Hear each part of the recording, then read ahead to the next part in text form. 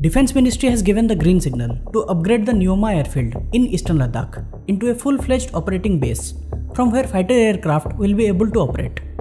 As per reports, the construction work will start soon to expand the runway for fighter jets to take off and land. But why a new fighter base?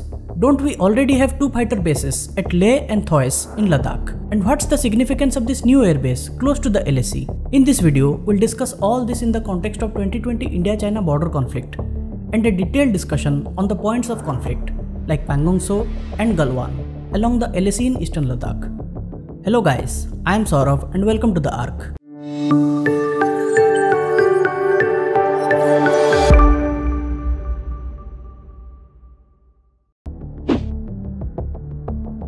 So where exactly is Nyoma?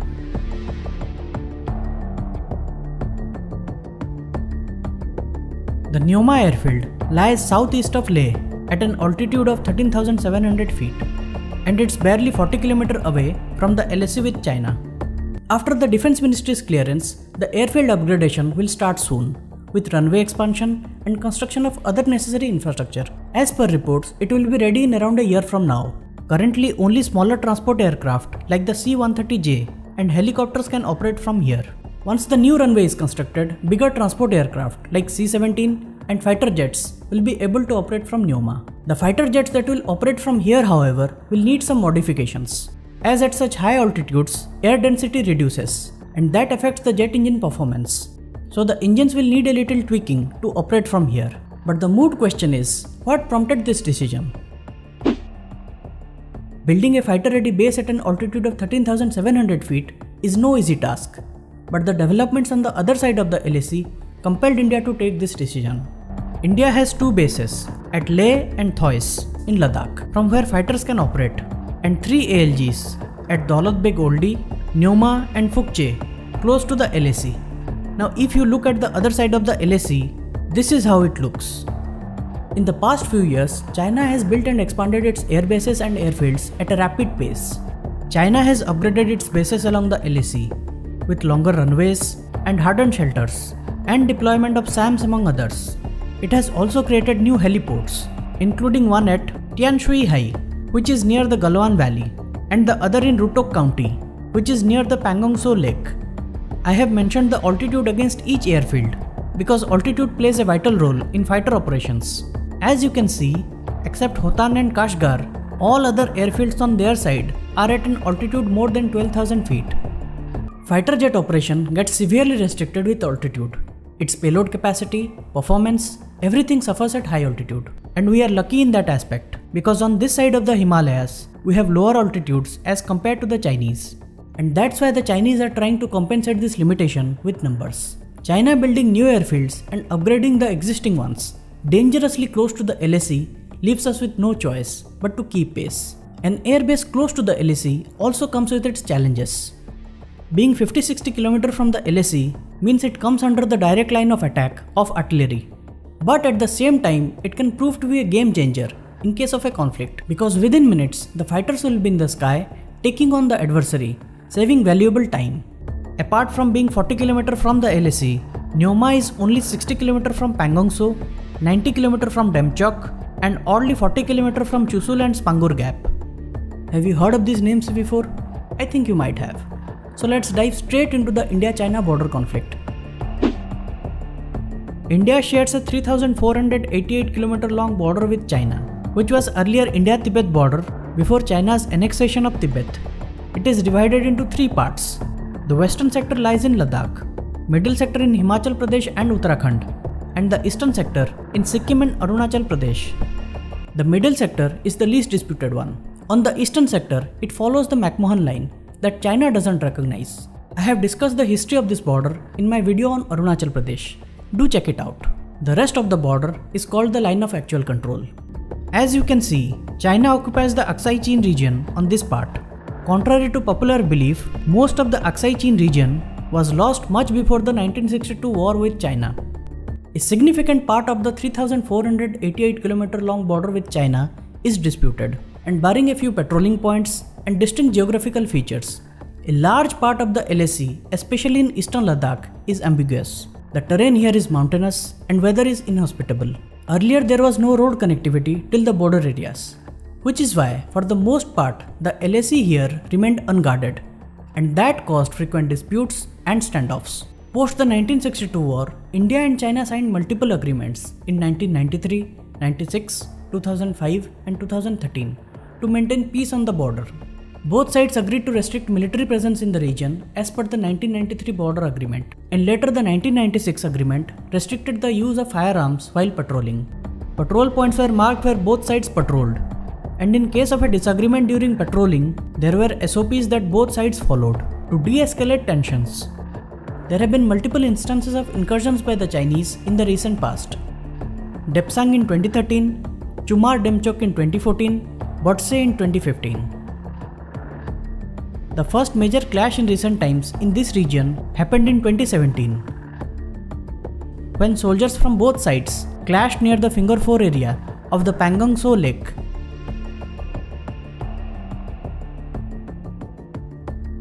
Now let's try to understand why did this clash happen. Take a look at the geography of the Pangong Tso Lake area.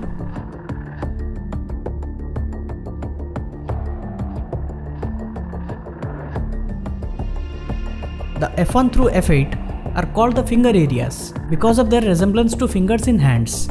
As you can see, the perception of LAC between the two sides differs greatly in this area. In the Pangong Tso region, India has a base near the F3, and earlier Indian soldiers used to patrol up to F8, but not frequently. Similarly, Chinese soldiers too patrol till F2. But sometime in August 2017, Indian soldiers were stopped by the Chinese soldiers to patrol near the F4 area, and then a clash ensued. China then started building military infrastructure on its side, and also increased its presence in the region.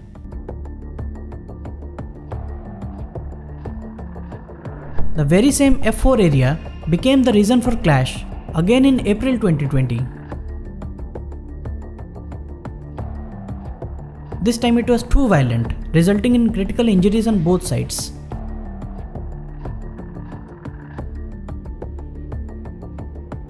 As the standoff continued, the Chinese side fortified the entire F4 to F8 area with new camps, surveillance equipment, and also fielded weapon systems. The Indian side too reinforced its bases with troops and equipment. What started in Pangong Tso quickly spread across the entire LAC on the western sector.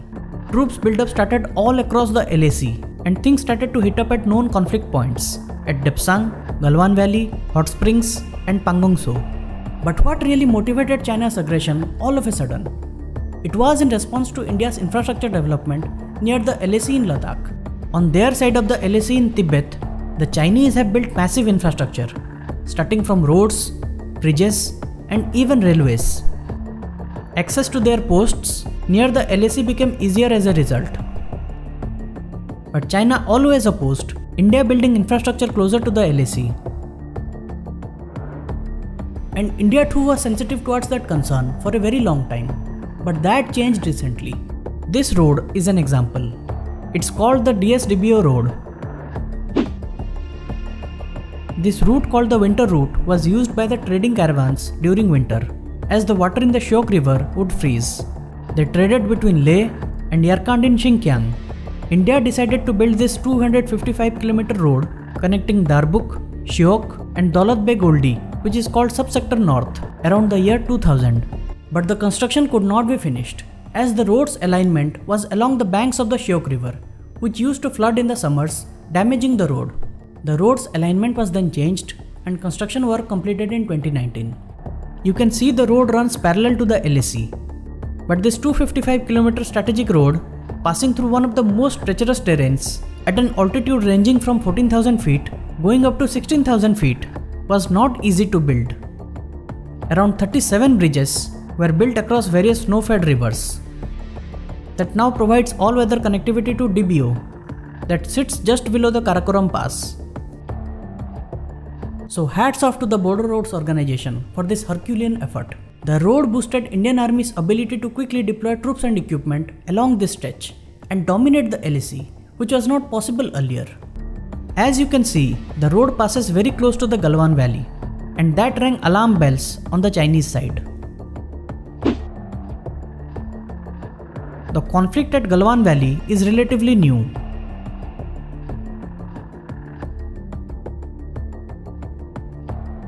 The LAC, as you can see, runs east to the confluence of Galwan and Shyok River. Earlier the Chinese had no presence in the region, and their nearest main base at Hawaiitan lies around 48 km northeast. Both the Indian and Chinese side patrolled this area. But sometime in 2016, the PLA built a road up till the middle of the Galwan Valley. Considering the Indian advantage due to the DSDBO Road, the Chinese decided to push the LAC further west. Then in 2020, they set up smaller bases closer to the LAC and decided to stop Indian patrols at Patrol Point 14, which is on the Indian side but very close to the LAC, to resolve the conflict at Pangong Tso F4, PP14 and also near the Depsang Plains. Local commanders level and brigadier level talks between both the sides started. India demanded status quo ante to be restored, but the Chinese remained adamant. Finally, after 2 months, the Lieutenant General level meeting took place to resolve the conflict. In the meeting, troop withdrawal from conflict areas and creation of buffer zones were decided. Then on the fateful night of June 15th, a violent clash erupted in Galwan Valley area, where Colonel Santosh Babu and his troops went to check the dismantling of the post at PP14, as per the agreement in the Lieutenant General meeting.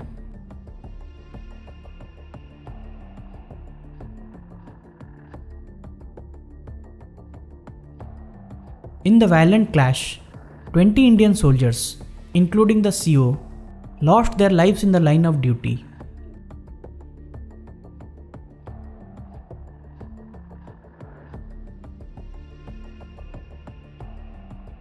Chinese casualties have not been officially confirmed, but the numbers from the unofficial sources peg it at more than 35.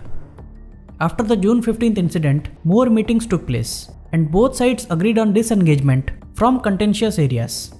Troops were withdrawn from these areas, but aggressive posturing continued, with tanks, howitzers, artillery, SAM, and surveillance systems being moved near the LAC. The Chinese side deployed their J-11, J-20 fighter aircraft and other air assets, operating from Hotan, Angari Kunsa, and other forward bases.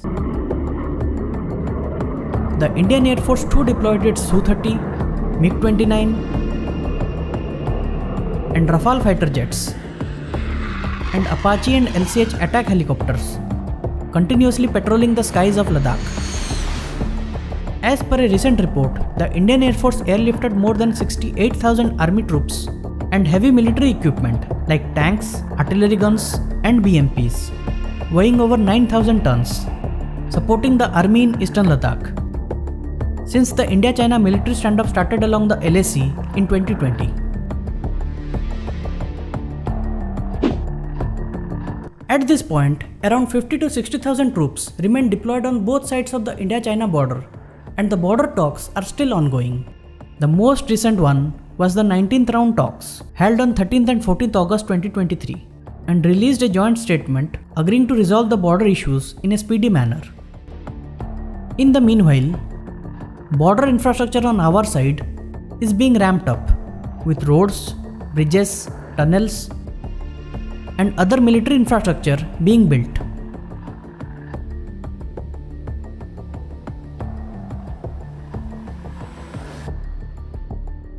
And Nyoma ALG upgradation is part of that project.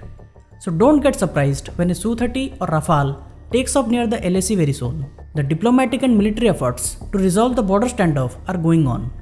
But we need to ramp up our border infrastructure rapidly. Because remember, we are still playing catch up with the Chinese. Thanks for watching. I hope to see you soon with a new video. Thank you.